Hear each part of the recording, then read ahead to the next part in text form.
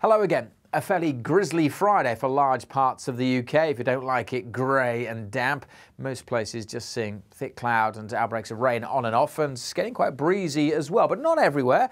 Some brighter skies, especially across parts of eastern England and particularly across the far southeast. Weather fronts slowly heading in, and there's more to come as well. A whole daisy chain of weather fronts all lining up to bring us spells of rain through the weekend, and often quite blustery too. Here's that first spell of rain already set in across most of Scotland, Northern Ireland, Northern England. Further south, some brighter skies to start the day, but the cloud is all shifting in from the west. We should stay largely dry across the southeast.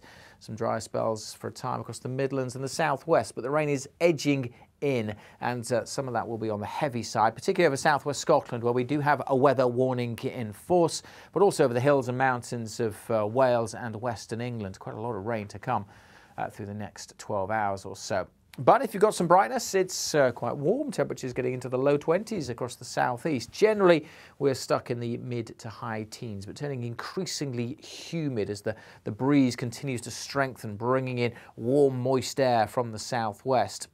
Through the evening, we'll continue with outbreaks of rain across the west. We'll see some patchy rain for a time across the east as well. It does turn clearer across Scotland, some clearer skies here, allowing temperatures to drop down into single figures. But for most places, we're staying in the mid to high teens, really quite a humid feeling nights, misty and murky, particularly on hills. So we start the weekend with a lot of cloud. We should see some sunny spells across parts of northeast Scotland, and through the day, parts of the Midlands, eastern England may well brighten up with a bit of sunshine, but further west it does stay rather drab with further rain and drizzle at times, again particularly over the hills of Wales and western England. A few showers coming into Scotland, but some fine weather here, as I said.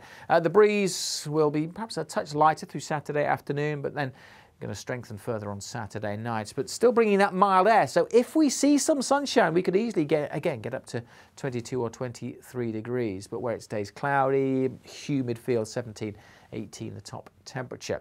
Through Saturday evening, again, many central and eastern parts just staying dry but cloudy, a bit more patchy rain in the west. That fizzles out for a time, but look at this, another area of wet weather approaching, and the wind starting to strengthen too. This is an area of low pressure. Now, this is yet to really develop and intensify, but there's a lot of uncertainty about the exact position of this low, but it could turn into quite a vicious little feature. And with the isobars squeezing together, it could bring some very strong winds for the time of year across parts of southern Scotland, Northern Ireland and Northern England. So there's a warning in force for these winds, gusts of 50, maybe 60 miles an hour, possibly a bit more if that develops further. So as I said, there is some uncertainty, but if it does happen, these winds could cause some disruption. Southern Scotland, parts of Northern Ireland and Northern England. So that's something we're keeping a close eye on during the course of particularly Saturday night and into Sunday. So very windy on Sunday for the time of year, but it will also be turning fresher and less humid. And apart from a few showers, there should be